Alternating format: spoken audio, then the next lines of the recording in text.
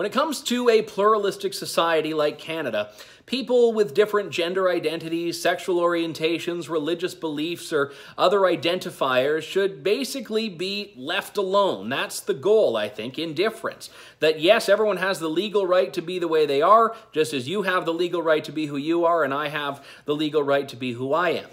But unfortunately for a great many activists, it's not enough. You need forced tolerance. And we're seeing this unfold around the Western world right now on the transgender issue, where anyone who has a different gender identity than their biological sex, or someone who has a different gender identity than we even know are available gender identities, it's not enough just to accept that they have a right to be them. You have to darn well accept it in your personal view of them as well.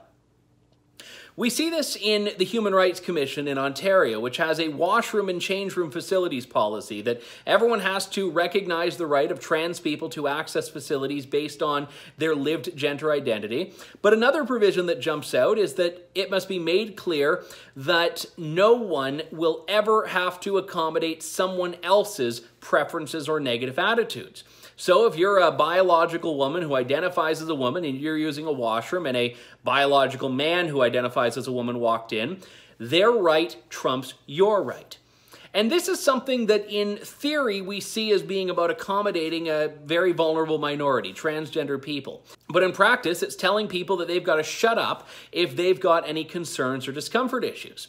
Take this sign that I saw when walking around my old stomping grounds not too long ago, Western University in London, Ontario. This was a sign adorning one of the washroom doors. Western respects everyone's right to choose a washroom appropriate for them. Trust the person using this space belongs here. Now, in the fine print of this, it says that this is a byproduct of the President's Standing Committee on Safety of Women on campus.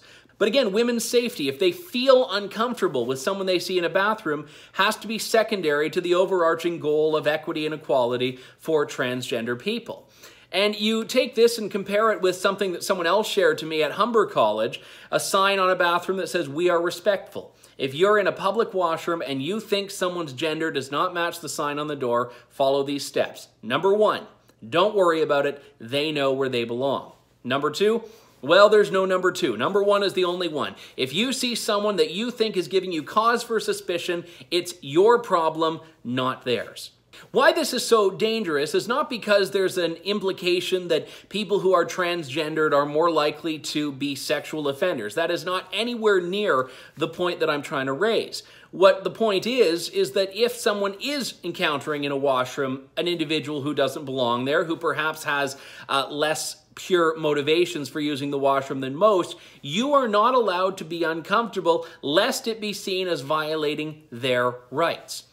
And this is so terrifying in the Me Too age, when we're being told as a society to be on guard for areas where women are being threatened or areas where women feel threatened. But then when it comes to the rights of transgender people, the rights of ordinary cisgendered women are apparently irrelevant. Why would someone be concerned about an individual they encounter in a washroom?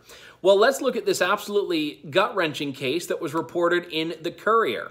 Mom of supermarket toilet sex assault victims warns freed attacker strikes again. What's not mentioned in the course of this story, but was picked up on by a friend of mine, Jonathan Van Maren, over at the Bridgehead, is that this 10-year-old was allegedly assaulted in a washroom by a transgender individual, a biological male who identified as a woman. This little girl, under the rules set out by the Ontario Human Rights Commission, would not be allowed to express discomfort that, hey, there's someone in this washroom that I don't think belongs here, and would be very quickly branded a transphobe. Now, this case comes out of Scotland, part of the United Kingdom, where we've seen a very nasty string of stories in the last few months and the last couple of years where allegations of transphobia have been weaponized by the state, by police agencies. Most notably, a story that broke last week where a 38-year-old woman, a mother, was arrested and detained by police for 7 hours for suspicion of harassing a transgender person on Twitter. And part of the way that harassment was defined was by misgendering and what's called dead naming, which is calling someone by a name that applies to the gender they no longer use. And this individual who made the complaint, a transgender woman, born a male and identifies and lives as a woman, was also the complainant against another case in the UK where someone else was given a warning by police for the very same thing, for misgendering on Twitter. So Twitter, which has its own standards of practice and its own policies, is now the subject to police intervention when police believe that you've behaved in a transphobic manner. And you don't even need to do anything yourself. There was a case a little over a month ago where a man was given a lengthy laundry list of complaints by police, not even for anything he said, but for a limerick that was deemed to be anti-trans that this man retweeted that someone else wrote. He asked police point blank, "Are you going to charge me with anything?" They said no, but that they would be recording it as a hate incident, what this man was putting on Twitter, where anyone who doesn't like it has the ability to very easily block him and never see his comments again. Twitter, as a private company, has a right to set out whatever policies it wants. And despite my frustrations with the platform, I know that I could leave it at any time. It's not itself the force of state. But we do have to look very concerningly at what police are doing with comments and content that is on Twitter in treating it as hate speech when it actually falls or should fall under free speech.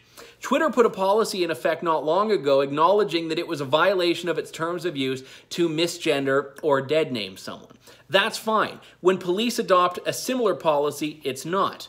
Megan Murphy, the Canadian feminist blogger, has decided to file a lawsuit against Twitter for this policy, saying that its ban of her was in violation of trade practices. Now, I don't agree with the lawsuit. I think that Twitter is full of hypocrites, and I think that this rule is one that very much threatens the mentality of free speech, but I think Twitter has a right to make that determination for itself.